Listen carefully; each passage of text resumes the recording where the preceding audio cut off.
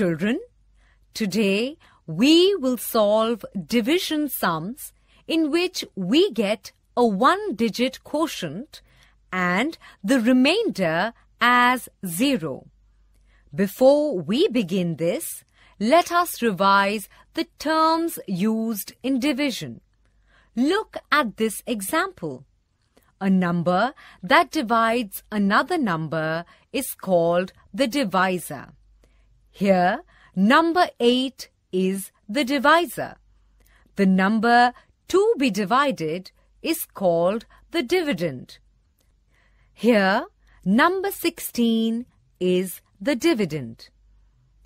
The answer that we get on dividing the numbers is called the quotient. Here, number 2 is the quotient. The number that remains after dividing is called the remainder. Here, number 0 is the remainder. Do you know? When the remainder is 0, we call it exact division.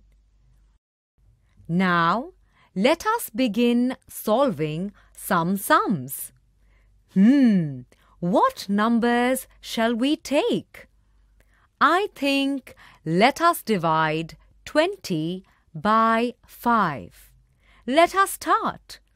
Here, as 5 is the divisor, we will use the table of 5.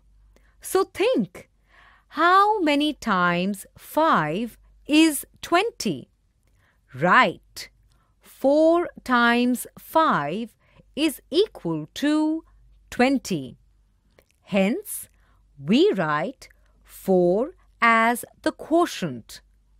Now, write 20 below the dividend. Next, subtract 20 from the dividend. We get 0 as the remainder. Thus, dividend divided by divisor is equal to quotient. For the above example, 20 divided by 5 is equal to 4. So here we got a one-digit quotient, that is 4, and 0 as the remainder. Kids, let us solve another example so that you can understand better. Let us find the quotient for 63 divided by 9. Here, as 9 is the divisor, we will use the table of 9.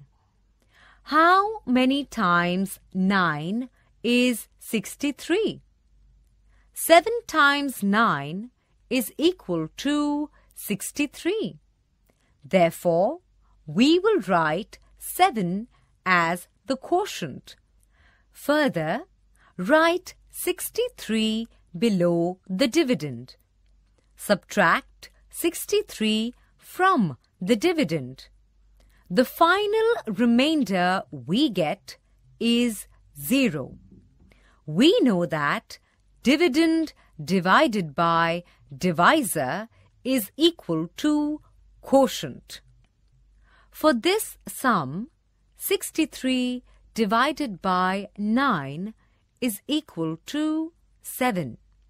So, quotient is equal to 7 and remainder is equal to 0. By now, you must have understood the concept. The next example will be a quicker one. What is the quotient for 30 divided by 6?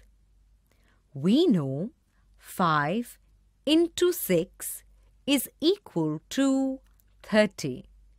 So, we will write 5 as the quotient.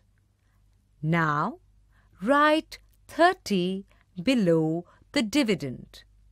Subtract 30 from the dividend. We get 0 as the remainder. So, we say 30 divided by 6 is equal to 5. Wasn't that quick? Hope you all understood it properly, kids. Now, it is time for you to practice and learn.